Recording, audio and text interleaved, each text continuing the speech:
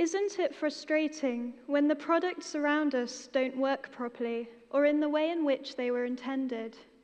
Self-service checkouts, packaging that's impossible to open, autocorrect learning our typing mistakes. I mean, it was just the other day that my sister and I were laughing because her phone had learned to autocorrect my name from Jess to Jesus. It was a frustration for these issues and a passion for creating better everyday products that led me to pursue a career in product design. So I went off to university to study design, and while I was there, I had the opportunity to work with an inspiring team of occupational therapists at the Evelina Children's Hospital in London. While I was there, I designed a therapeutic gardening product for children living with cerebral palsy. Cerebral palsy is a motor neurological condition caused by a brain injury around birth and causes problems with muscle strength, coordination, and dexterity. While I was at Evelina, I was able to observe children's therapy routines and understand firsthand the challenges that they face.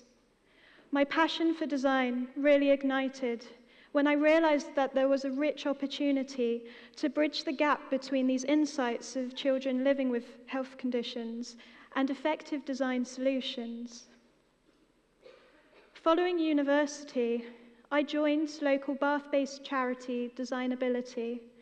Designability design products around healthcare and for people living with challenging health conditions.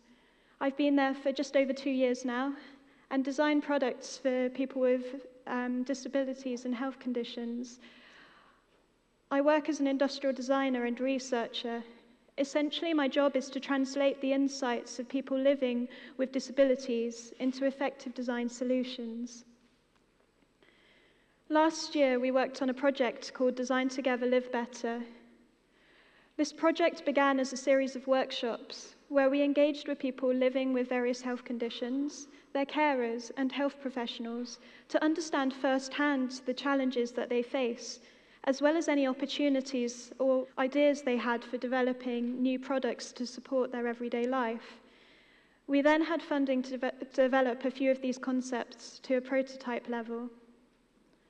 The first concept we designed was inspired by Jane, who came along to our first workshop. She had had a stroke the year previously, and this had caused a weakness down one side of her body. One of her biggest challenges was putting her 2 young children in their car seats and doing up their seatbelts independently. We went away and designed a concept by looking at various mechanisms through prototyping. We successfully came up with a system that would allow Jane to fasten and unfasten the seatbelt with the use of just one hand. And what's really lovely about this concept is that it demonstrates the power of inclusive design, where in designing for extreme users, you often end up making products more accessible and easy to use for everyone. Our next concept was inspired by Mike and Matt here. Mike and Matt are good friends, and this is them traveling to the World Cup final in Germany a few years ago. They're big football fans, so they're always traveling around to football games together. Living with cerebral palsy, like Benjamin, who'd introduced me, means that Matt finds everyday tasks such as going to the toilet independently really difficult, and it's often a task his friend Mike has to support him with. Have you ever taken the time to imagine how difficult it is for someone in a wheelchair to use a portaloo, for example, let alone with the added challenge of having a friend in there with you?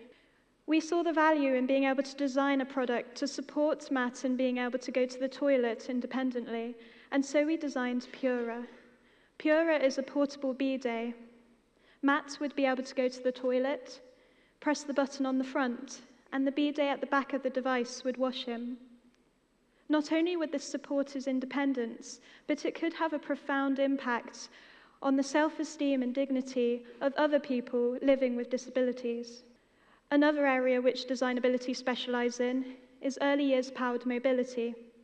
This is our Wizzybug, which is a powered wheelchair that we provide for free under a loan scheme. The health service provide little funding for this age range, an age at which it is so important to be active and mobile and learning through play. With the support of engineers and therapists, we developed the Wizzybug with the user in mind. The product doesn't look like a medical device. It has a personality, and it's playful and fun. I recently went to visit a Wizzybug family to understand firsthand the impact of Wizzybug, as well as the difference it makes to the lives of children. This is Sarah and her son George. George lives with an undiagnosed condition, meaning he is unable to walk, he is unable to talk, and has real difficulty in controlling his movement. Sarah said that before using Wizzybug, George was only able to shuffle on his back and roll over in order to move. After just a week in Wizzybug, Sarah sent us this video of George with his Wizzybug, which he had fondly named Ruby.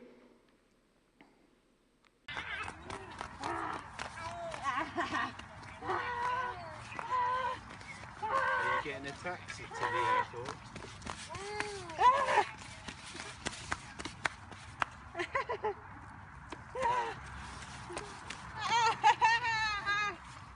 You can't catch me. You can't catch me. You can't catch me. Yeah. You can't catch Mummy. As you can see,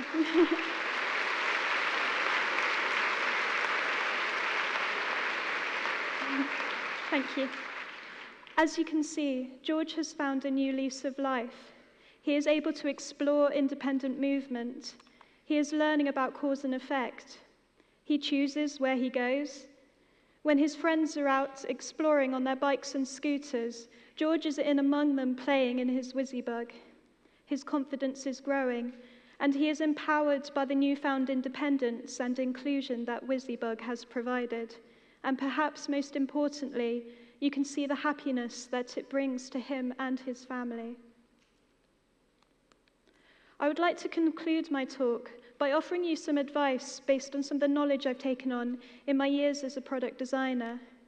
My first point is that you all have the ability to be creative, meaning you can all be problem solvers. By working collaboratively and in a multidisciplinary team, you can seek to find new solutions to everyday problems, as well as innovating all around you. My second point is that you should never be afraid to make mistakes or fail in life. Often, by disproving something, we end up proving it. Thomas Edison once said, "I have not failed. I've just found 10,000 ways in which it won't work." And I implore you to think in the same way. My final point, and quite a personal one, is that creativity needs flexibility. And I'd like to illustrate my point in more detail. This is my family.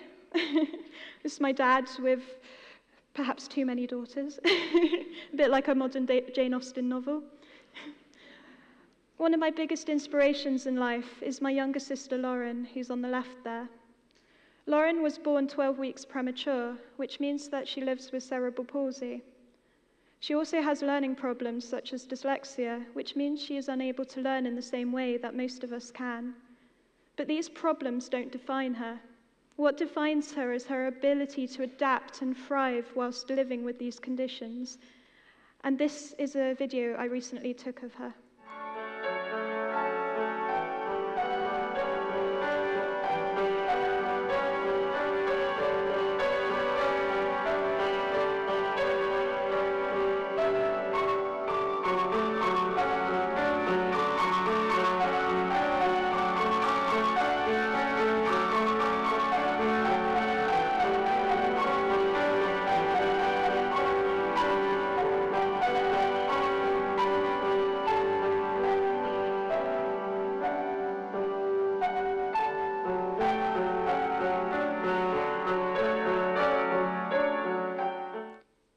You see, creativity isn't as simple as one size fits all. Lauren's skills have no limits. Playing by ear and using her skills for seeing patterns, she is able to play complex and advanced pieces without the ability to read music. Creativity isn't as simple as one size fits all, you see. That's why you all have the ability to problem solve whatever you pursue in life. Never set boundaries on your creativity. Take the time to listen, and always seek to make the world a more inclusive and accessible place. Thank you.